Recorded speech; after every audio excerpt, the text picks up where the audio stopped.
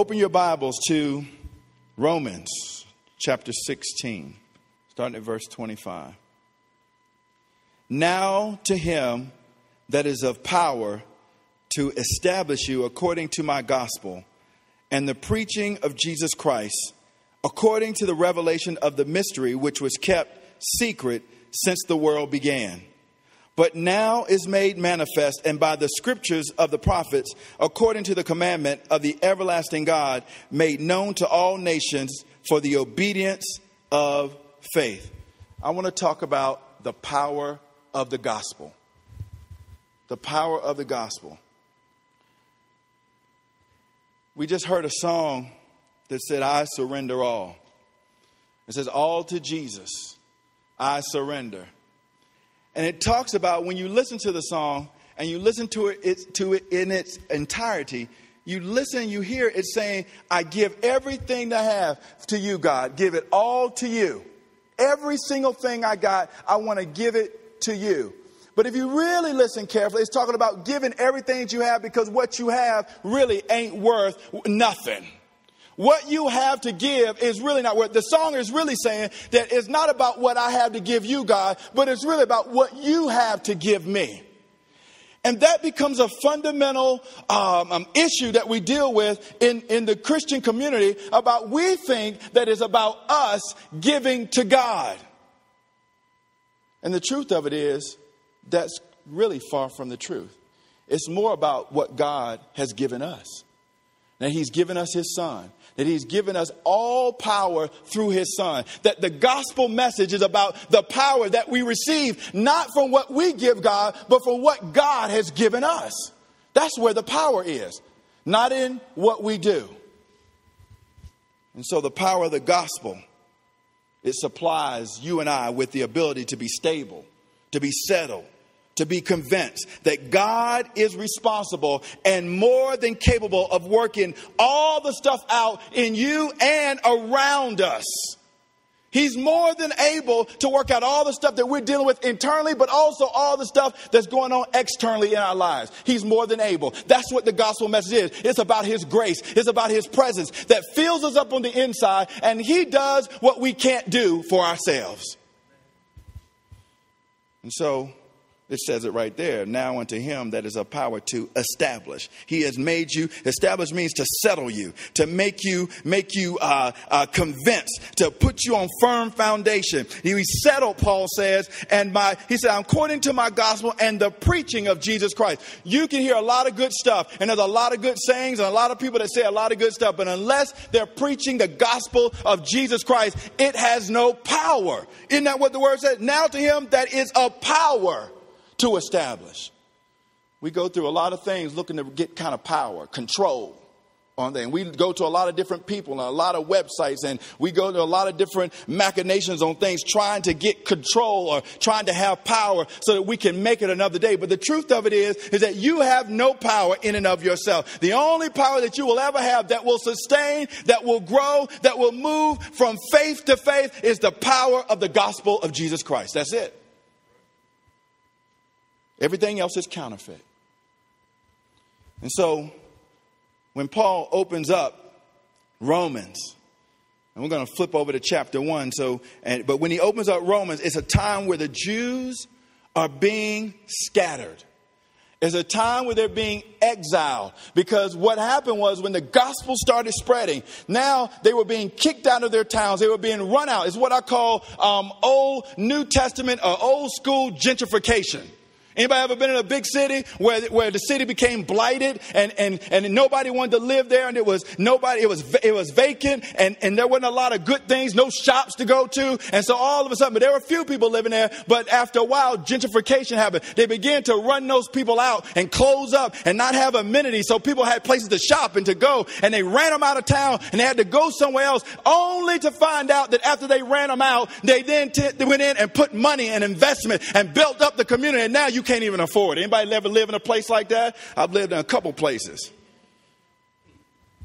Prostitution on the streets, military. I used to live in D.C. when they had, back in the day, it was the blue light district, and they had military tanks sitting up with guns sitting on the tanks along 14th and 16th Street. And they would sit there at night while the streetwalkers walked the streets, and you couldn't pay anybody to buy a house.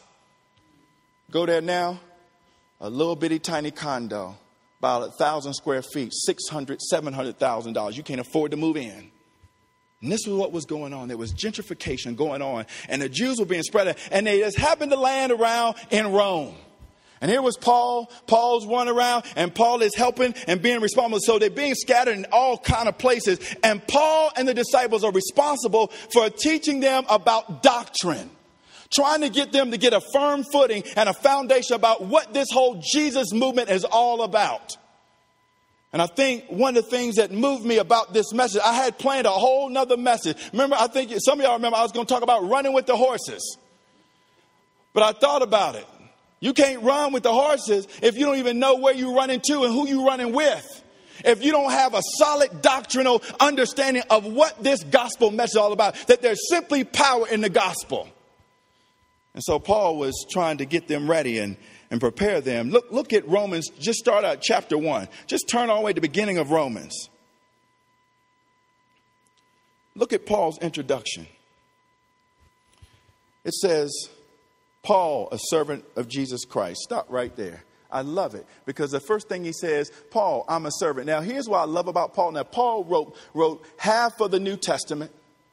He's responsible for a lot of people getting saved and churches being established. He is responsible for a lot of things that happen. God used him mightily. The man who persecuted Jews, killed them for a living. Women, children, that was his job. And he was proud of it. Here he is now. He's come to the knowledge of who Jesus is in his life. The power of the gospel blinded him on the Damascus road. And now he calls himself a servant. Now, Paul was highly educated. I would dare to say that Paul probably had a degree in a level of a doctorate. That's how sharp Paul was. And Paul says a servant. Herein lies one of the fundamental problems about who we are as Christians. We don't want to serve nobody because translation of servant means slave. Paul said a servant of who? Jesus Christ. Called to be an apostle, separated unto the gospel, which he had promised afore by his prophets in the Holy Scriptures concerning his son Jesus Christ our Lord, which was made of the seed of David according to the flesh, and declared to be the Son of God with what? Power according to the Spirit of holiness by the resurrection from the dead. Now, we just talked about the old idea, the resurrection from the dead. How powerful that when you die, that you actually rise again. Verse 5, by whom we have received, look at this, grace and apostleship for obedience to the faith among all nations for his name. So Paul is telling them, he's telling them the doctrine, he's telling the Gentiles who, by the way, are fed up with the polytheism type of religion that was going on in that day. See, in Rome, they left the Jewish nation. They were kicked out and ran away because they wanted to worship Jesus. But here they are in Rome, and they find themselves in a place in a polytheistic society, a worshiping of many gods, a whole bunch of them. They had all kinds. You name it, they had a god for it. But the problem is they found out that there was no power in any of these gods. After a while, it became a place where they were depressed and oppressed. There was no power. There was no healing. There was no joy. And they were getting fed up with this polytheistic society. And so they decided, here was Paul coming around, and it was perfect timing because they needed to know that there is a God who can help them with their troubles. And so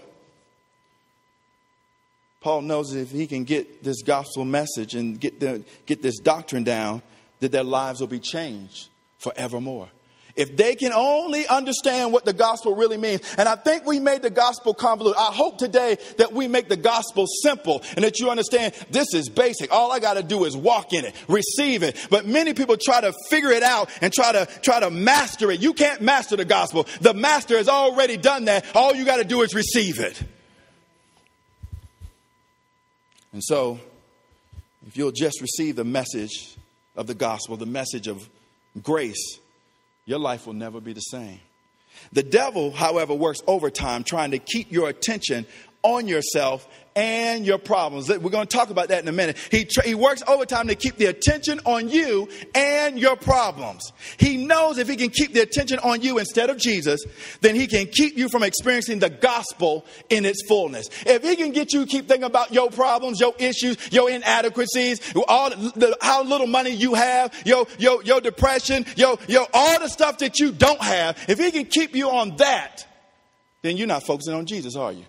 No. That's not part of the gospel. And so he can stop you from experiencing the fullness of what the gospel came to bring. So Paul makes this statement in verse 16. We're going to skip on to verse 16. He makes this statement. I love it. For I am not ashamed of the gospel of Christ. For it is what? The power of God unto salvation to everyone that believes, to the Jew first and also to the Greek. Let me give you point number one. The power of God is the gospel. The power that sits and is in God, it simply is the gospel. And it is the gospel message of grace. The power of God is simply in the gospel. It is the gospel. That is, they are synonymous. Power and gospel go together. And it is this gospel message that we ought to be preaching more, that is by grace. Now, I'm going to clean it up because I know you're saying, yeah, okay, I kind of get it. But it's going to come home in a minute. But this idea of grace is the idea of wholeness. It's the idea of soundness. It's our idea of health and preservation and victory. That's the idea of grace. Point two. The power of gospel is not just, the power of God is not just in the gospel, which is what it says. Paul says, for I'm not ashamed of the gospel. It says, for it is what? The power. There it is right there in the scripture. But it's also, point two, the power of God is the believing in or on the gospel. Point two is believing in or on the gospel. It's not good enough to know that it is the power. A lot of people, listen, the Bible says that the demons believe and yet tremble. No, they believe that he is. They know he is power, but they don't really believe and accept him as their own. They don't have the ability to receive God and to know that it is power for them. And so they don't have it. And so a lot of people can know that God has power, but they don't believe. But it is the power of God is the believing in or on the gospel. Is it the words? No, it's the person. See, the gospel is a person.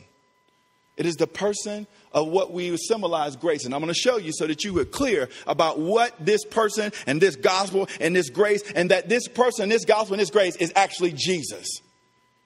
Ephesians 2:8 though says this, for by grace, look at this, you have been saved through faith, not of yourselves. It is a gift of God. Verse 9, not by works, lest any man could boast. Look, for by grace you have been saved. Now think about it. If by grace you've been saved, is grace an inanimate object?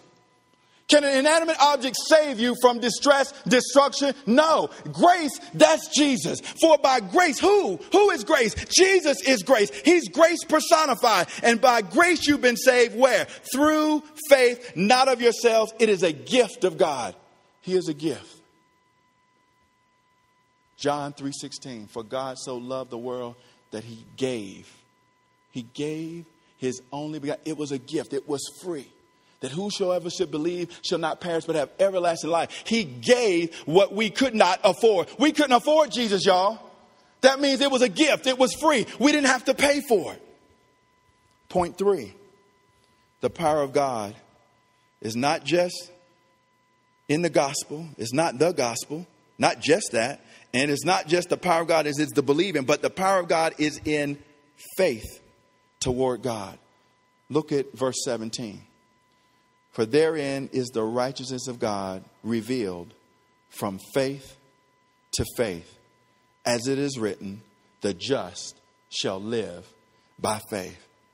The power of God is the gospel. There it is in verse 16. And the power of God is in the believing in or on Christ. As it says at the latter of verse 16, that for everyone that believes, it's the believing. And then the power of God is in faith toward God. Now, we said that the believing, you said, well, what's the difference? Isn't believing your faith? We said that believing in or on the gospel is power, the person of grace. It is who he is. He is the conduit by which we get saved. For by grace you've been saved. By grace, through Jesus, we all have been saved. He is the substance. Jesus is grace. That's how we get saved. But it says in 17, righteousness, it says, for therein is the righteousness of God revealed from faith to faith. Righteousness, or translation, right living, comes by faith. And it uses the term from faith to faith. This is a way of writing. When they write things like this, they emphasize. It's a way of emphasizing in writing. When they say faith to faith, it's to put emphasis on that word, saying faith to faith. This is a way that the word not only to make an emphatic point to it.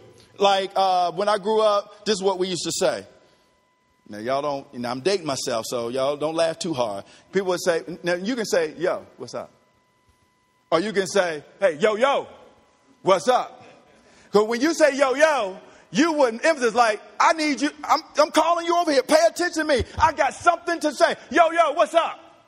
That's what you say. That's what we just say. Not just yo won't go. Yo is like, yo, I'll see you later. But yo meant like, no, we got to talk now. This is like right now. I know I'm dating myself, but that's okay. Some of y'all say yo too. Y'all did. I ain't that old. We old together. How about that? So what he's saying is faith. He's saying faith. He's saying, listen, he's simply saying faith alone. Faith all by itself. Nothing more, nothing less. Don't add nothing to it. Don't take nothing away. He's saying, listen, faith, meaning that's all it is. Faith alone. It's like saying, he's saying, now look at the believing part. The believing in verse 16 is a verb. Now, I know y'all didn't come for any educational classes, but it's important because when you get it, you'll see this makes a difference. The believing is a verb. He says, the one to everyone that believes. We believe that Jesus is who Jesus is and that he did for us what he did for us on the cross. It really means to think that something is true.